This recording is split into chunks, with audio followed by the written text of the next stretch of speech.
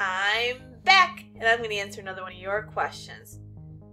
So I often in readings say that a spirit's stepping in, that I need to pause from what I'm saying because a spirit stepped in. Well, what does that mean? What it literally means is that a spirit has kind of teleported itself down, and as they're going, knock, knock, knock, I'm here, let me in, it's my turn to talk. Since I'm the medium, it's my job to give spirit voice. So when they step in, when they get themselves down, lower their vibration, it's my turn to talk to them and give them that voice. For you, it might feel like that sort of, where you get that cold breeze, you feel like someone's watching you, you sort of get that feel where your hair's standing up on your arm, where you get that sort of shiver up your back. For me, I literally see them.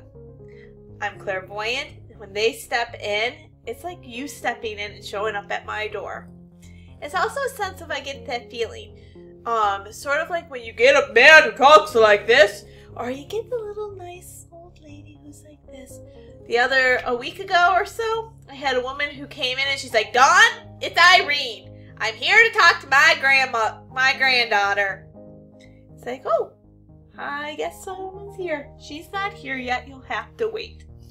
But that's kind of what it feels. That's what I mean. They literally make their presence known.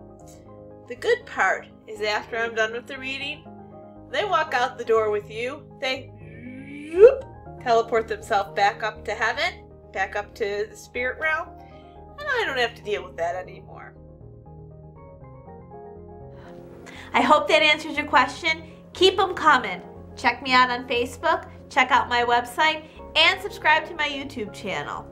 Thanks for listening, and I'll be talking to you again real soon.